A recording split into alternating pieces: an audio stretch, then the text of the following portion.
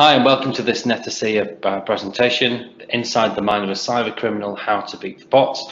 This was delivered at the 𝗖𝗹𝗶𝗳 event in March this year by myself, 𝗬𝗹𝗶𝗳 and our Head of Threat Research, James Maud. Hi everyone, thanks for joining us. So today we're going to talk about the mind of a cybercriminal and the world of bots and automated attacks. Now, those of you keeping an eye on the news lately will have seen that there's been a number of stories going around where large businesses of a diverse range of verticals have been involved in data breaches. So this is, a huge problem to organizations when they see themselves appearing in the news involved in a data breach. But actually, when we start to drill into a lot of these, the common problem is credential stuffing, account takeover attacks, where users have used weak usernames and password combinations that have been compromised on another site, they've reused the password, and your organization becomes a victim of this. Only a few years ago, when you saw a large-scale data breach in the news, people often just breathed a sigh of relief that it wasn't their organization that had been compromised. But what we're seeing more and more is these large-scale data breaches are every organization's problem. Password reuse is rife among users, and we're now seeing these statistics like 81% of hacking-related breaches are leveraging some form of compromised credentials. And if we look at the companies we've listed here, Deliveroo, Dunkin' Donuts, HSBC, Nest, all these different diverse ranges of businesses are all suffering from the same problem. A lot of the time people assume this is just the large financials, people trying to get into bank accounts, but in reality, the attackers are going after all kinds of different pieces of valuable information. It can be direct financial transactions in banks, in credit cards, that kind of information. It can be loyalty point schemes. In the case of Dunkin' Donuts, you shop there every day, you build up a amount of loyalty points, you travel with an airline, they have a reward scheme. This is valuable to an attacker who can compromise and use those credentials to buy flights, buy gift cards, goods and services. In the case of 𝗬𝗹𝗶𝗳𝗀, you might wonder why a dating site? Well, actually, if an attacker can start with a username and password and use that to gain a whole wealth of information on you, from your sexual preferences to your home address to your social security number, they can really start to do some damage to your online presence. They can start resetting email account passwords, banking passwords. They can use this kind of information to conduct social engineering. So it's a very wide scale problem. And the formula is fairly simple for this.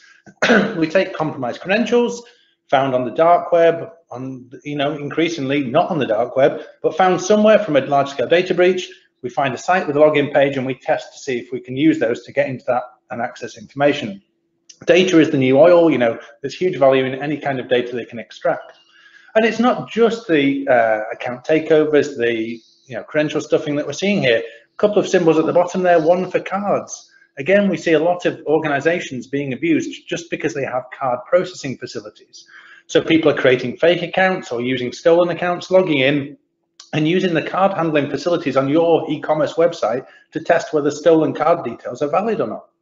This becomes your problem. Initially, a lot of organizations see this and think they're subject to a DDoS attack. And actually, it's a credential stuffing, it's a card skimming exercise, just validating credential data, validating card data. The other thing there with the two arms wrestling is to represent competition. What we see with a lot of organizations now is people are interested in what their competitors are up to, what their pricing is. If you're a gambling website, what the latest odds are. If you're a flight website, what the latest flight prices are. So a lot of the time, these websites are being hit with scrapers left, right, and center, automatically gathering pricing information to see what's going on in your website. In the case of a lot of e-commerce online retailers we work with, over 90% of the traffic hitting their site is automated. Some of this is good. This is Googlebot, this is price comparison sites, but a lot of this is malicious, unknown competitors, cyber criminals, just trying to gain information on what's going on there, what information they can extract from you. So it becomes very dangerous. And the classic problem is that users are reusing passwords. LastPass did some research and they found that 91% of users were aware of the problem of reusing passwords, but 61% of them continued to reuse them.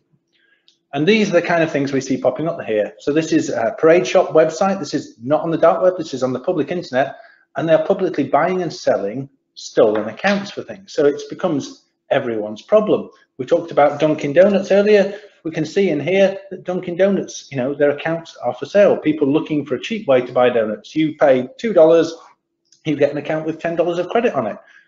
Very low risk, very high reward for the attackers here. a story we see time and time again. You know, streaming services, Spotify, Netflix, all these online services that we have access to, people are wanting to get access to those and resell them. If you have a Spotify family account, check in, see if you have had some of those accounts, parts of that account you're not using, resold. It happens all the time. And what we're seeing actually is we've seen the collection one and all these big data dumps. You know, we're talking 2+ billion records, 900 million unique user accounts and passwords in there. This huge scale of data we're seeing falling out and being put on torrent sites and the public internet. And this really is just the tip of the iceberg. These are the credentials that most of the major cybercrime forums, the people on the dark web, have used up extensively on all the major retailers, and now have very little value, so they're appearing for free online. But even with these, you know, supposedly low value old breach is this old data, we're still seeing in recent attacks a success rate of between 0.1 and 1% for those credentials. So they still work. That's the problem, that they have such a long tail of use throughout different websites. And beneath the surface, what we're actually finding is, you know, there's all the dark web forums, there's the sophisticated phishing attacks where they're gathering high value credentials that, you know, for certain targeted individuals, certain organizations, and they're getting much higher success rates than 1% with those. So really, we're just seeing the tip of the iceberg surfacing here, and this is a problem that's here to stay. One of the things that people quite often say is, well, there's a barrier to entry here. There's, you know, you've got to know the right people on cybercrime forums to get the quality credentials. You've got to, you know, have all these criminal paths, and actually it's not as big a problem as people make out. In reality, we've seen there already that up to 1% of the freely available credentials on public internet torrent sites are effective. But how hard is it to get, you know, fresh credentials? How hard is it to find these things on the plain internet? So if we start off with a simple Google search, we can look for something called Check My Dump on Twitter. Now, be very careful searching for Check My Dump. You can come up with all sorts of different searches, but this Twitter feed is the one we're looking for here. And here, they're regularly posting proof that they have quality credentials. They're not giving you the full dump, but they're giving you lists of dozens, of hundreds, in some cases of thousands of different credentials, sometimes just generic usernames and passwords. Sometimes these are for specific sites, streaming services. And I'll say this offers you a 4K, you know, HD package that's been subscribed to. You can log in with this username and password, get access to these films, get access to this Netflix account. So it's really dangerous thing, and we're seeing there just on Pastebin you can see those huge lists. Even if we just do a simple search for combos, which is kind of the slang for these combinations of username and passwords, we see tutorials on how to get them. We see a huge amount of information on the public internet there of how to get started as a cyber criminal. And when we're talking about inside the mind of a cyber criminal, this could be the teenager sat in your bedroom at home who's decided they want to get in on someone else's Fortnite account. They want to gain some online points from some game, and this is how these things can spiral very quickly. Cost of anonymity as well. So people often say, well, this is, you know, a problem we can solve through simple rules. We'll see a lot of traffic coming from one IP address, one user, we'll be able to block them, we'll be able to report them, someone can investigate. The problem is that doesn't work. We see on these online forums, Sentry MBA, which is one of the tools used for credential stuffing, their forum there, people advertising hundreds and thousands of different proxies that they can route your traffic through automatically to appear from anywhere in the world. Proxy list there saying fast and fresh proxy lists, every 2 hours it refreshes. The tools that people can use to conduct these kind of attacks automatically can consume these things. They can use Tor, they can use exit nodes around the globe. So as soon as you block an IP, you block a data center, they reappear somewhere else. It's like this never-ending game of whack-a-mole. And if we look at some of the tools out there, you know, we see this one in particular, cybercriminal here, quite a popular account recovery made simple, and they're advertising themselves there as credential stuffing. To get this, to get a legitimate license key, it costs you $20 in Amazon gift cards. So it's not exactly an expensive piece of software. There are cracked versions completely for free online. So we can get the credentials for free, we can get anonymous proxies for free, and we can get a tool that makes it very easy to do credential stuffing. If you're looking at the, you know, the descriptions there, modern UI, good chat support, online help, tutorials, all these things, this is better support, better usability than a lot of the security tools professionals are using to defend themselves against these kind of attacks. And again, this isn't the dark web, this is available online.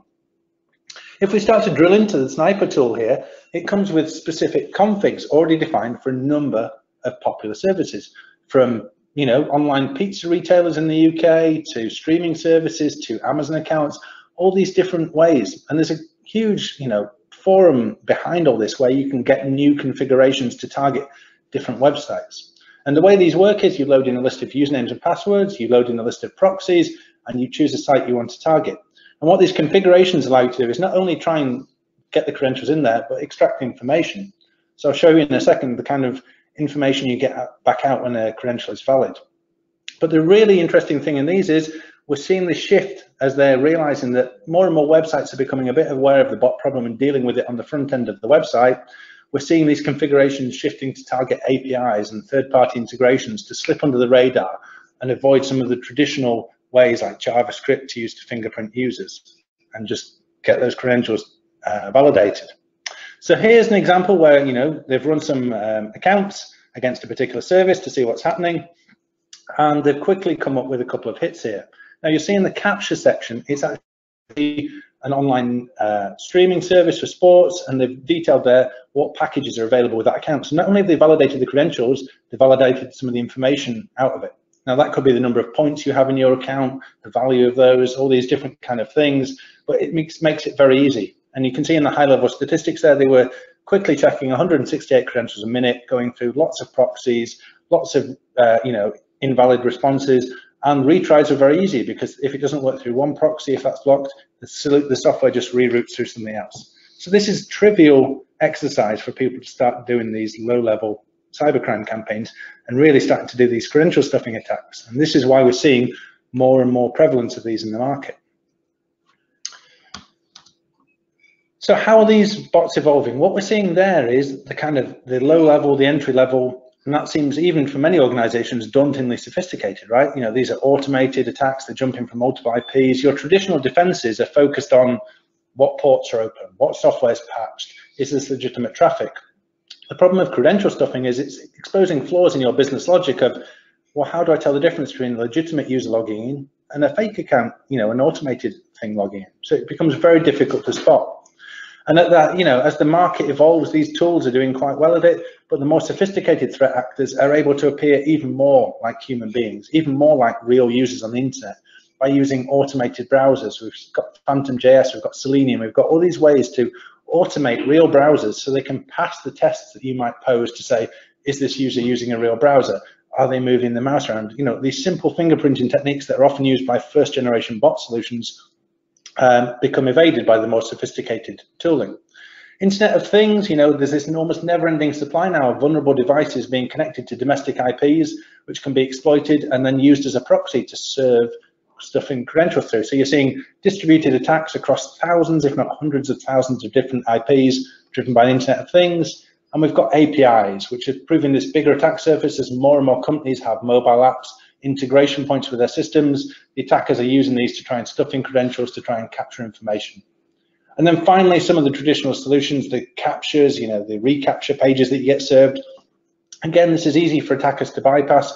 The modern tooling, there's a service here called 𝗏 which allows you to pay from 50 cents for 1,000 solved captures. So they have humans on the other end of this, or they have some sort of machine learning automation to solve the captures and replay a response. So even that gives you, users a bad experience for real users, and it's no barrier for the attackers.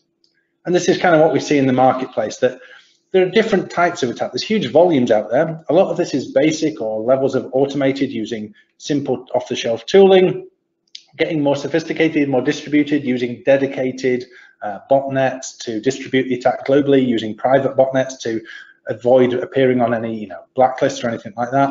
So the really advanced ATOs that we're now seeing, where they're able to respond and deal with things in almost real time. So every time you put a mitigation in place, they will change their user agent, they will change their tactic, they will change their fingerprint to remain undetected. And that's what a lot of the first generation bot solutions are really struggling to keep up with. So you turn on a tick box solution, something that's integrated into existing WAF, you'll see the volumes drop off, but actually you're still being bypassed by those more sophisticated attacks. So I'm going to turn over at this point to my colleague Ian Pitfield, who's going to talk to you a little bit more about this kind of approach that businesses can take and how they can gain visibility of this threat. Yeah, thanks, James. So where I wanted to pick up with this is typically an organizational view of what good looks like when looking at bot mitigation. So our organization will want to have full visibility of traffic across websites, mobile apps and APIs. Mobile apps and APIs are often overlooked. Usually it's the websites that are a main target, but quite often we're seeing a trend of attackers will go away, they'll retool, and they'll look to attack a more vulnerable part of the business. That could be an API. Good also looks like, obviously, the being able to identify between human and non-human activity goes without saying, but also to be able to make informed decisions on that intelligence that has context. So we've identified about what context does it have, where's it coming from, how does that impact my business, what activity are they trying to do. Also, certainly in retail and e-com, that genuine users are not affected by this journey, on their journey. So they're not seeing unnecessary captures being thrown at them. They're not being blocked, based on some criteria that we've put in. So again, accuracy is key. The website login page is secure. Again, it goes without saying, but what good looks like to most organizations that have a website with login is that we're protecting that login, that user accounts are not going to be compromised. We're doing everything we can as a business to make sure we safeguard that account, giving customers peace of mind.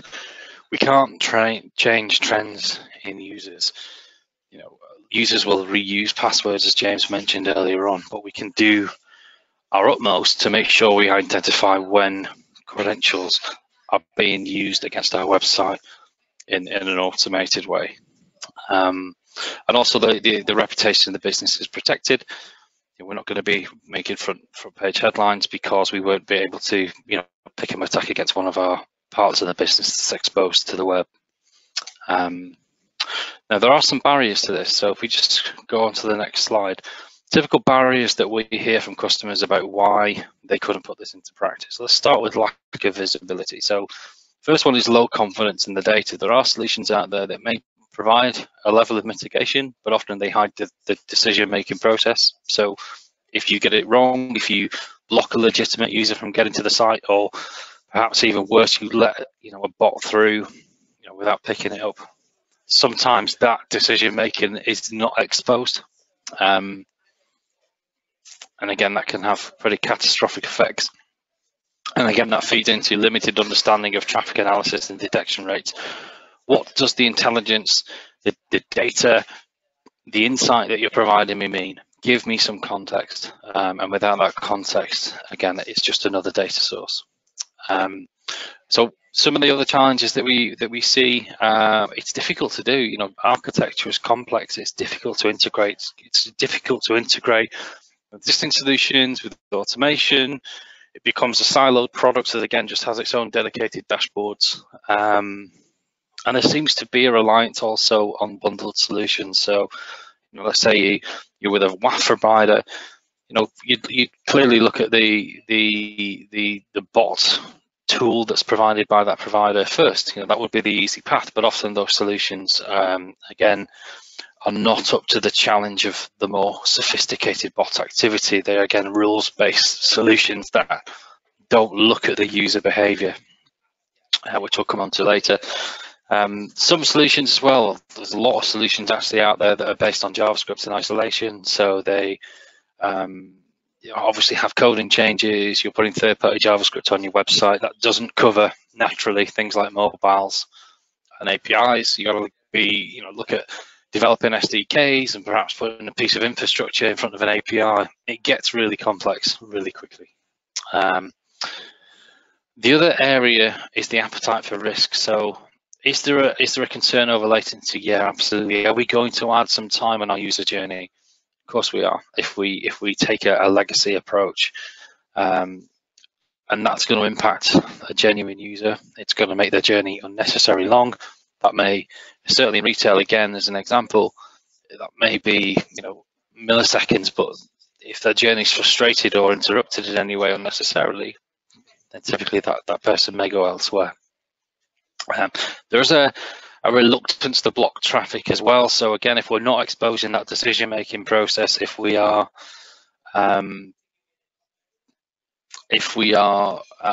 have faith in the data, and we're not sure why a decision's been made, then typically solutions might be turned down just to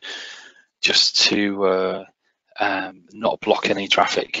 And the last one's probably the most important one, which sort of has some follow-on slides, which is concern over security approach. So a lot of solutions out there rely on a coding-based approach. So they would use JavaScript to identify and make decisions around fingerprinting, source, looking at the user agents, identify some browser-based features and basic interactions with that user's machine. As an example, I think when we were at 𝗖𝗹𝗶𝗳, when we gave this talk, all of us, or majority of us, agreed in that session that JavaScript isn't a security solution. It was never designed to solve security challenges. So actually putting all your faith in this to ultimately solve a security challenge raises questions in the first instance. And again, it's difficult to architect, how do you put this into an app? You've got bespoke development work there. How do you protect an API where you can't naturally place a piece of code? And ultimately, the mitigation is in the arena of the attacker. So, effectively, a lot of solutions obfuscate their JavaScript, which we'll come to, but obfuscation is not the way to solve a security challenge, because obfuscation leads to attackers again working around just another hurdle. So if they're determined enough, they'll go away and find a free tool online that will put that JavaScript in code in plain text, and then you've got ultimately a playlist for the attacker to work around on your site. So if this JavaScript's blocking based on rate limiting or mouse trails, you'll be able to figure out what those limits are, and set your bar lower to work around them. So this is not the ideal way to solve this challenge, but a lot of legacy ORs, James referred to them as first generation tools, do actually do it this way. So we take a very different approach. Now, we could have gone down that approach, but those approaches are fundamentally very easy to build.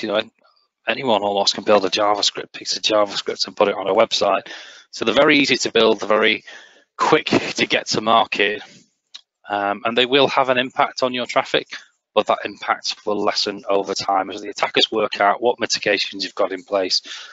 You'll see a drop in mitigation, and you'll see a rise in successful attacks getting through. So we take a very different approach. We are a machine learning first company. We built the business around a team of data scientists that have brought this product to life. And the real differentiation is that we focus on the user behavior, the user interaction with your website. So there's thousands of signals that we look for. How quickly they're traversing pages, how quickly they're entering text, how quickly they're moving mouse trails. As I said, there's thousands of different signals that we correlate together to make a decision on whether something's a bot or it's human. And then obviously we deep dive into the decision-making process a bit more, and we'll expose that and give you context around that. But the fundamental difference is we're not just relying on something that's public, that's inspectable and ultimately spoofable. This is a hosted cloud platform. It's predominantly hosted in AWS that you plug into, and you have an output out the other side. And I'm going to go into what that output may look like, because it may be mitigation, it might just be intelligence. But the secret behind our solution is using a data-driven, data science-driven approach to make a decision and assess and risk score traffic based on our algorithms and ultimately what good behavior looks like for you. So we take into account and we tailor this and tune this to your organization. That's a very straightforward process where we actually tune and hone up the algorithms once it's in place with you, so we can identify good looks like for you as a business. Then obviously anything outside of that is potentially red flagged. So we built our approach around 4 core pillars, and those are speed, transparency, accuracy, and usability. We'll go into each one of these quickly. Speed, the solution has to be quick to deploy. It's got to be quick to detect, quick to mitigate, and it has to make sure that your user journey is unaffected. So the way that we do that is we have bespoke integrations with AWS, Cloudflare, Fastly. We can do this through APIs. We can do this through an F5 web log consumption, if you will. There's lots of different ways to plug in our solution to get you underway as quickly as possible. Transparency, we deliver the decision-making process. We give you visibility over your traffic. We give you the ability to do your own analysis. We give you deep dive analysis of the traffic. We give you decision-making context. This isn't just a we've identified lots of bots on your website, we actually give you details and we categorize them for you and give you insight into that. So transparency through intelligence is our second core pillar. We are really unmatched in our accuracy just by the very nature of the approach that we take. By focusing on user interactions with your website and by analyzing thousands, not hundreds of signals, you can actually be incredibly more accurate in your decision-making process and ultimately your categorization of web traffic. Is it human? Is it non-human? And that's going to give you confidence in the solution. We have the ability to use JavaScript as a signal. Typically with machine learning, with data science, the more you feed into it, the more accurate it is. But we are a machine learning first, so we'd always start with that approach.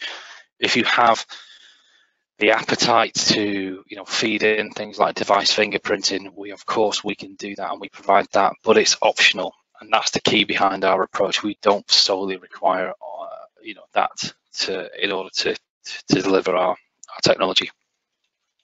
And we do things like feeding reputation, non-bads, non-blacklists into that approach as well. So this is a multi-dimensional approach. There's a correlation of data that occurs to give us this risk categorization as for us to be able to make informed decisions on your traffic. So usability, it's really easy to get started with us. You can try the solution to POC without any financial commitment. You could use us as an intelligence feed to ultimately help you identify your bot challenges. We give you portals and intelligence and visibility. As we talked about, we've got out-of-the-box integration. So if you're using Fastly, Cloudflare, CloudFront, we have a reverse proxy solution and also an API-based solution that may take a feed from, let's say your weblogs, an IS weblog, an application log, an F5 weblog, an Nginx weblog of some description, and we can consume that through our platform, through our models, and give you an output. And that output might not always be mitigation. You may just want to use us as an intelligence source, as a sensor, to give you better decision-making functionality internally.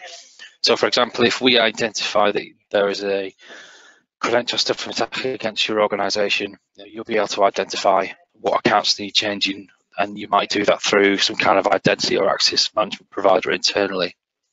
So this isn't just pure play mitigation. This is about visibility and intelligence as well, and context around that. And this is a partnership-led approach. We're not just a platform or a solution that you subscribe to. We are going to help you on this journey. We're going to help you get the most out of the platform and help you understand your traffic in more detail using our approach. Come and see us at netacea.com. We'd love to talk to you in more depth. If you want a demo, if you'd like a next meeting or a follow-up meeting, if you'd like to talk to myself or James, again, follow up through the website or through the actions after this webinar. Thank you for listening, and we'll speak to you soon.